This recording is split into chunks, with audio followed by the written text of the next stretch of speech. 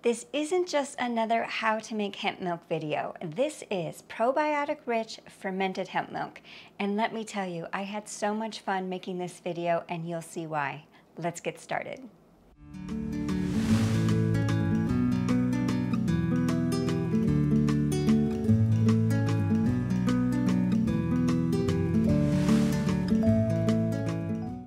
First, let me show you how to make the hemp milk. Then we'll get into the lacto fermentation part. For a 1 quart or liter jar, you'll need 1/2 cup of hemp seeds, which is the same as Hemp Hearts. Then add 3½ cups of warm to the touch, non-chlorinated water. The warm water will help the fermentation speed. Place the Hemp Hearts and water in the blender. Next, add 2 tablespoons of honey. If you're not a honey person, you can use maple syrup instead. You must add honey or maple syrup to feed the probiotics, so they'll ferment fast and heartily. That part is not optional. However, adding 1 teaspoon of vanilla for extra flavor is optional. Blend it all together on the highest speed for 30 seconds. Next, you'll need a fine mesh nut milk bag. A cheesecloth won't work to strain.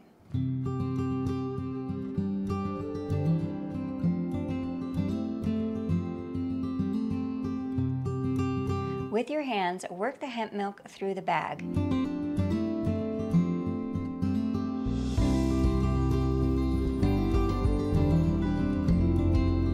I did try using one of these types of strainers, and it allowed for quite a bit more sediment to come through. You can see the little dark specks here.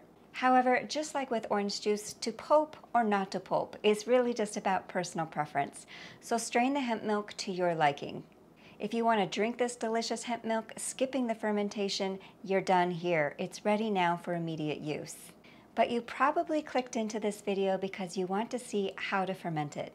Good choice. Pour the strained hemp milk into the jar. Next, pull out a capsule of your probiotic. For this quart-sized jar or liter size, add 1/4 of a capsule to 1/2 capsule. This is plenty. You don't need to use a full one. The fermentation will multiply the probiotic numbers to uber billions, trillions. You like that technical term, uber billions, uber trillions? So give it a good shake to incorporate the probiotics.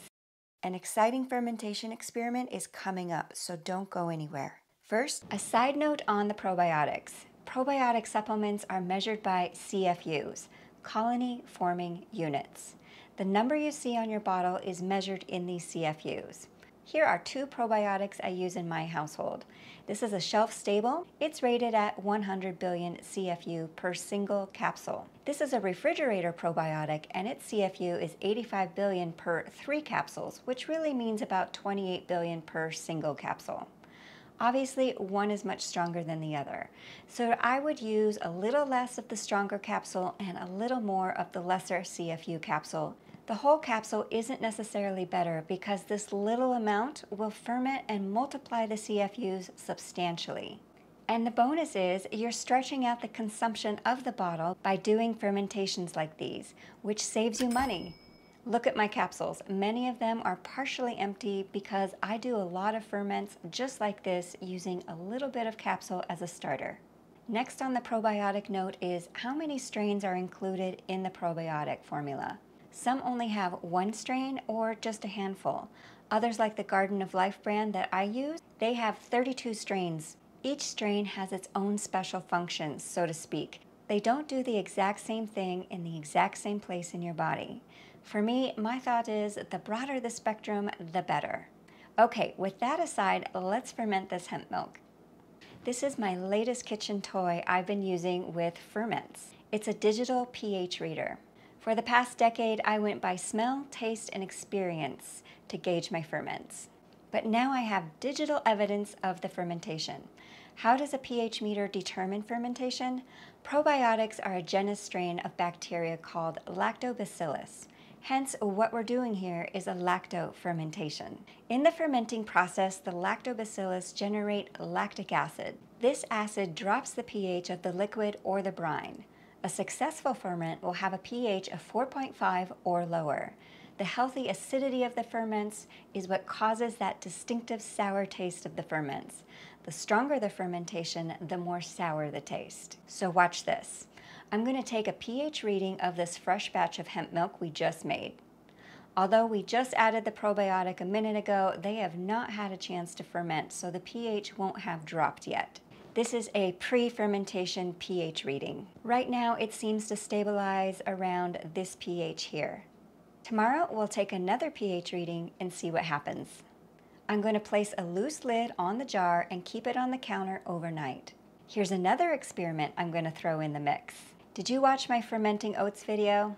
It's where I not only soaked oats, but also fermented them using the same probiotic capsule method we're doing here. Today, I want to soak the oats with this probiotic hemp milk and see what happens. I'm going to use a half cup of oats and an equal 1/2 cup of this fresh hemp milk that has the probiotic added, but remember, it's not yet fermented. And maybe just a splash extra for good eating tomorrow. Let's take a pH reading. And here's the pH. I'll let it stand overnight along the hemp milk and we'll test it again in the morning. P.S. I love this digital pH reader above and beyond pH strips because the strips could never give a precision reading like this meter can. It's so much fun if you're a fermenting nut like me. For comparison, I'm going to do another oat bowl, soaked only in water and no probiotic anything added. 1/2 cup oats plus 1/2 cup water and a little extra like the first oat bowl. Let's get the pH. It's the next day, and yes, the hemp milk will separate as you can see. All homemade plant milks do this because no anti-separating ingredients are added like with many of the store products. No prob, just give it a good shake and you've got the beautiful hemp milk back in seconds. Let's open it up and get the pH meter in. Whoa, look at how that pH dropped from yesterday. The probiotics are doing their job. This fermentation is a success. Okay, let's check that oatmeal. Again, a significant pH drop. We've got another fermenting success. I'm going to drop some blueberries in and give this a taste test. I can tell how soft and tender these oats are before I'm even tasting them. They're perfect. That is so good. Perfect. It's the perfect texture. Creamy, delicious. I could eat this all day long. I actually wasn't expecting it to be so delicious. I mean, I have overnight oats all the time and berries, and it's good, but the hemp milk, this is a level up from good. You have to do this. Let's check the water-only oats. Okay, check that out. The soaked-only oats did not drop below a 4.5 pH. So if you're an oat soaker and not an oat fermenter, there you go. Okay, so let's taste the hemp milk solo. It's good with a slight tang to it because of the lacto ferment. However, even if it doesn't have a slight tang to it, the pH meter will tell you if it fermented or not. I did let the hemp milk sit out for a few more days to test the best countertop ferment time in terms of flavor. By 2 days, it had developed more of a sour tang to it. And by day 3, it was way past tangy into the sour zone, too sour for pleasurable drinking in my opinion. So 24 hours seems to be the sweet spot for best flavor, and as you saw with the pH meter, that's enough for a very healthy fermentation. To store, place the lid on tight and keep it in the refrigerator for up to 3 days. By day 3, it's becoming quite sour, so it's best to start a fresh batch if you want more. A link to written instructions for this fermented hemp milk, as well as chapters, are provided in the description below. Here's what this fermenting homemade plant milk method will not work with. It will not work with flax or chia seeds because they'll become gelatinous. It will not work with oat milk because the oat milk will become thick and slimy. It will work, however, with homemade nut milks like almond, hazelnut, walnut, or soy, and it would probably work with rice milk as well. I don't know if it would work with store-bought plant milks due to their added ingredients and processing procedures, but you know what to do. Get a liquid pH meter like the one I use here, link in the description below, and give it a try. Let me know how it goes in the comments section. And did you know that you can use the same technique to ferment water into a probiotic drink? Check out how to make my probiotic water video right here. This is my fermented oats video in case you missed it. And if you're curious about the nutritional profile of hemp seeds, check out this video right here. Hit that subscribe button and I'll see you next time. Bye.